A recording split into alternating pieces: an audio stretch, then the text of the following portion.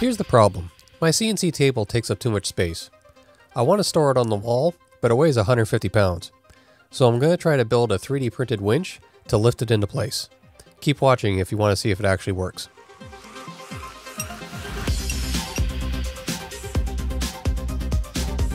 Welcome to the channel.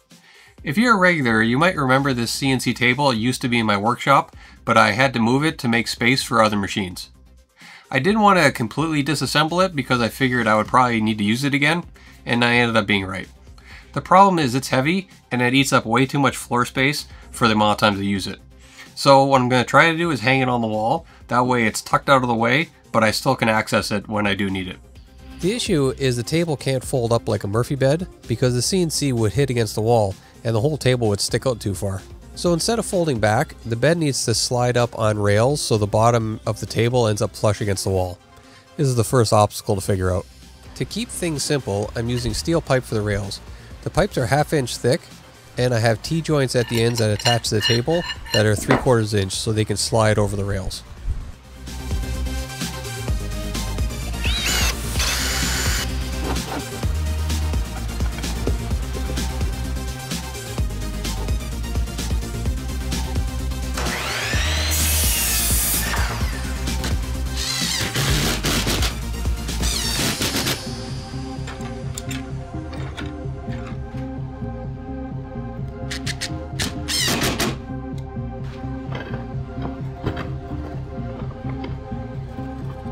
To hold up the front of the table, I'm using some chains that run from the wall to the front corners of the bed.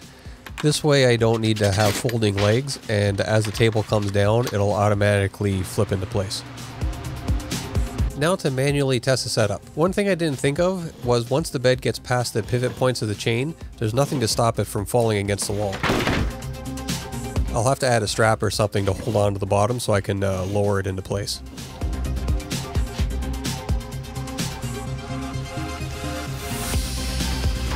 Now let's talk about the design of the winch. Since I used a 6-to-1 pulley system when manually lifting the table, I decided to incorporate that into the total design to lessen the load on the actual winch itself. I could have bought some pulleys, but I decided I might as well make those too, because they're pretty simple. They're just some spacers, some aluminum plates, and some skateboard bearings. So this is what the winch is going to look like. It's a 60-tooth worm gear that's driving two 100mm drums that are actually going to pull the ropes. I went with a split design with 2 drums where each one is pulling a rope from opposite directions. This way the forces are pulling equally on it and it's not trying to pull it off the wall one way or the other. With the table weighing about 150 pounds, each drum is going to be seeing 75 pounds of that weight. And with the 6-to-1 pulleys, it ends up being around 20 pounds of force being applied. With the drums being 100mm, that's going to apply about 10 Newton meters of torque to each drum. With the motor I'm using and the worm gear reduction, I'm getting about 27 Newton meters, so just a little under 3 times the amount of torque that I'm going to need. Besides the high gear reduction, another reason I went with the worm gear is that it's a self-locking system, which means when the motor's not driving, the weight of the table pulling down can't back run the gears, so I don't need to add any kind of braking or locking system into it. There is one negative aspect of using a worm gear, but I'm going to talk about that later. All the force-bearing 3D printed parts for the build are printed with Sunlu's P12 nylon carbon fiber. It's strong, lightweight, and tough enough to handle the loads without wearing out quickly. Also, while printing, the spool was sitting in Sunlu's filament dryer to make sure the nylon stays nice and dry. Step 1 was building the pulleys. For the aluminum parts, I'm using my Carvera Air to cut them from 3mm aluminum plate. To hold the plates down, I'm using CA glue and masking tape. The process is pretty simple. You cover both sides with tape, and then you add glue in the middle, and then it bonds both surfaces together. And then when you have to remove it, it's just as easy as pulling the tape off. The nice part of this method is you don't need to use tabs, because all the cut pieces will stay secured to the table until you peel them off.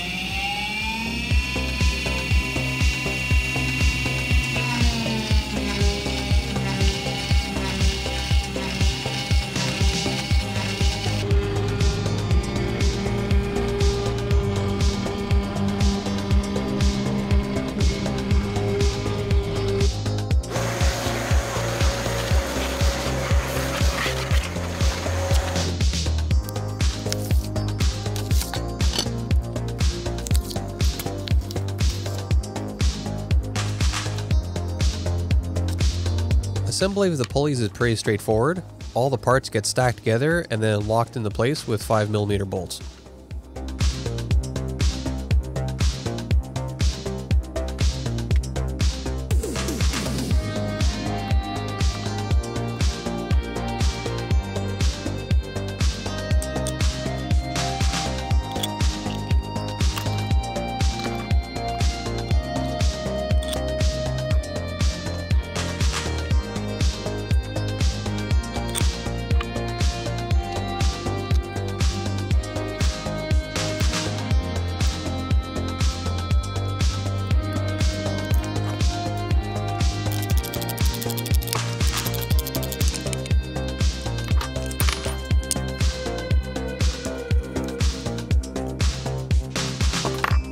I printed all the winch parts out of PLA first to verify the fit before I move it onto nylon.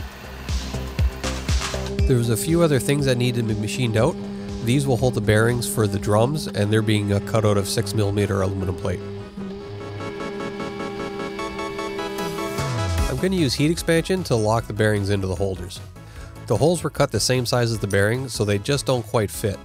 But I'm going to use this propane torch to heat up the aluminum plate, and that's going to cause it to expand just enough that the bearings will be able to fit in, and then once they cool down, it'll shrink back on the bearing and lock it into place.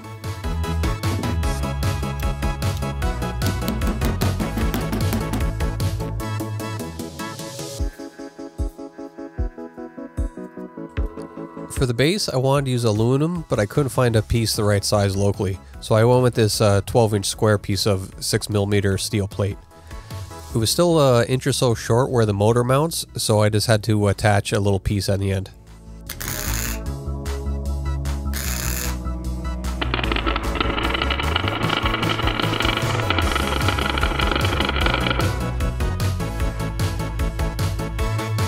With the base ready, I needed to mark out all the mounting holes to drill.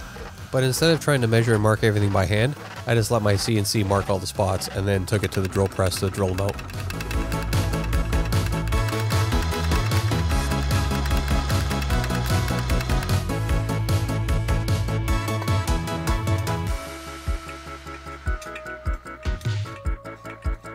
The worm gear needed a solution to attach to the drive shaft, and I didn't want to just use a set screw, as all that stress on one point would crack over time, so I decided to use a key.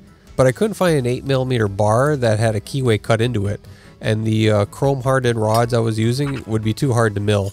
So I did have a normal 8mm steel rod, so we're going to try that and see if that works.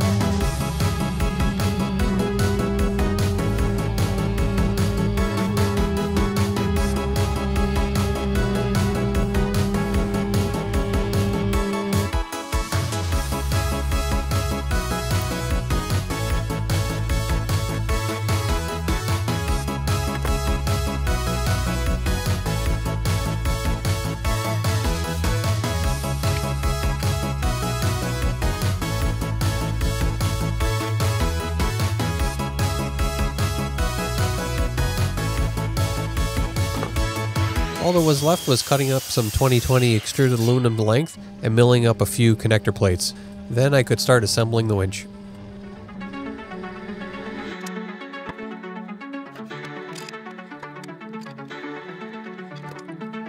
While we watch this assembly time lapse, let me tell you about today's sponsor, PCBWay. For this project, I needed to print some strong nylon parts and CNC cut some aluminum plate. Now, maybe you don't have a printer that can handle printing exotic materials, or you don't have access to a CNC machine, and that's where PCBWay comes in. Their platform makes it easy. Just upload your file, choose from a wide variety of materials from PLA, nylon, even 3D printed metal, and get an instant quote right away. They also offer CNC machining, sheet metal fabrication, and injection molding.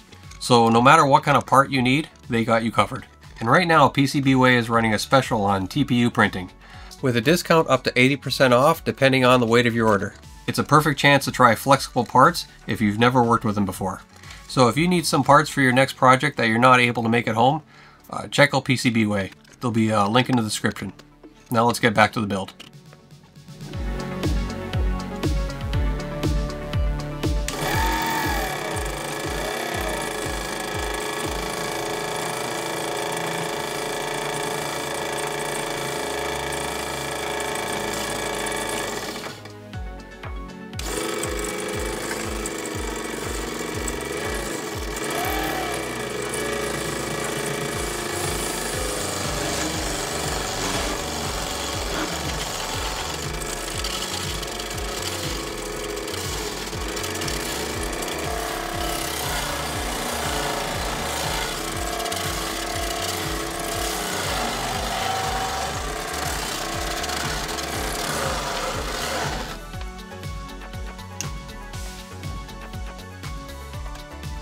I didn't run the winch very long, but the PLA didn't really hold up very well.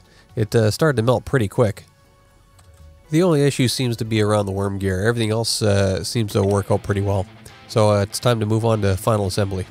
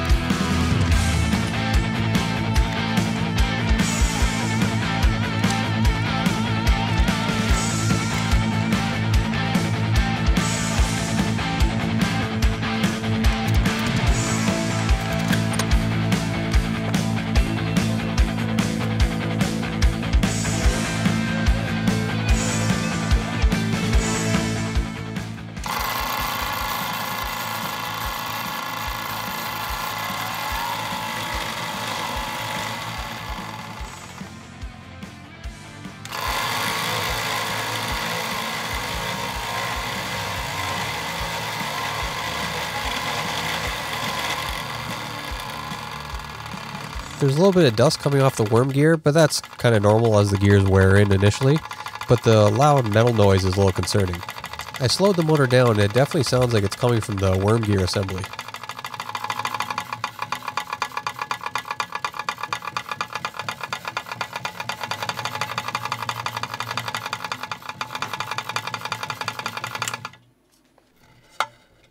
There's only so many moving parts here, so I'll have to tear into it and see what I can find out. You can't really hear it on camera, but with everything taken apart and only the bearings and the worm gear shaft, you can still hear that clicking as I spin it, so I'm not really sure what's causing it. It sounds like it's coming from the bearings, but I tried multiple sets and they all made the same noise, so that's kind of weird that they would all act the same way. There doesn't seem to be anything else hitting anywhere, and the noise gets louder when it's under load, and being mounted to the metal plate seems to amplify it, so it's sounding a lot louder than it really is. So I guess I'll just have to live with it.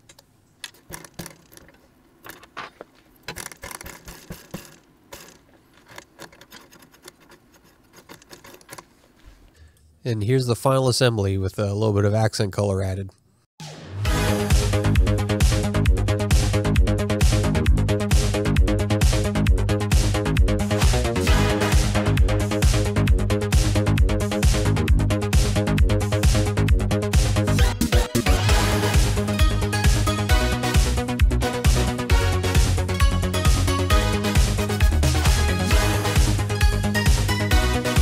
Now's the time to talk about the negative part of the worm gear I mentioned earlier. Because the worm gear slides past the bigger gear to push it along, There's a lot more wear and stress on it than the other gears that are just spinning past each other. This is why the PLA melted so fast due to the friction and the heat. The carbon fiber is holding up very well so far, but I'm still going to add a little bit of grease to it just to add to its longevity. The one issue with using grease in a dusty environment like a garage and an open assembly is that grease will attract all the dust and sawdust in the air and kind of create a sandpaper or lapping paste and over time wear things down. So I made a little dust cover that'll snap on over top that should shield it from most of the stuff in the environment. Now it's time to get the winch mounted and see if it's actually going to work.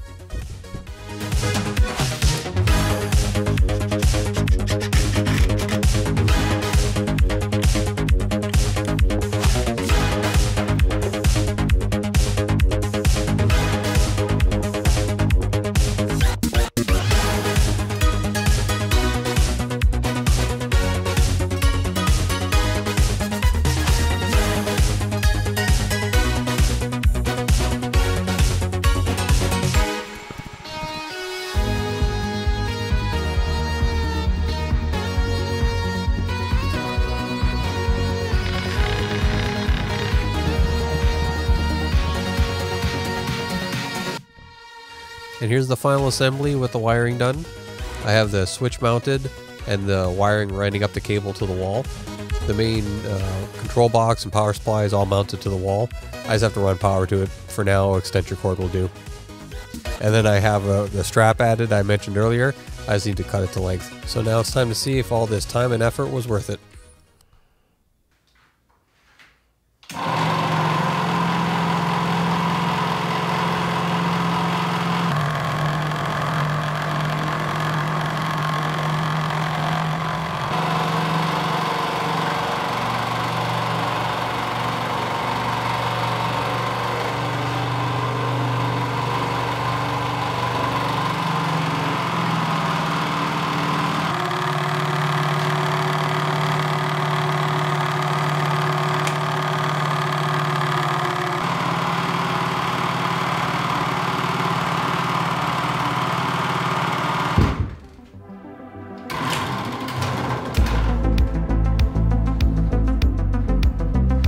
I'm not gonna lie, I'm a little surprised this all worked out so well.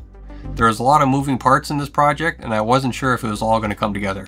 Especially when it got to the part where the winch had to lift the full weight of the table up the wall, but it handled it as I hoped it would.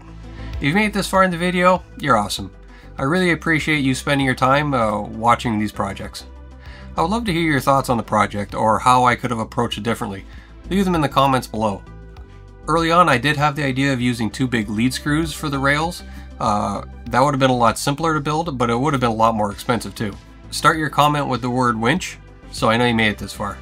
And if you wanted to build this for yourself, or maybe just use some parts of it for a project of your own, I'll leave a link in the description for where you can get the Fusion 360 file. And if you like builds like this and want to see more, consider subscribing. And maybe check out my Patreon page if you want to help fund future projects. Thanks for watching.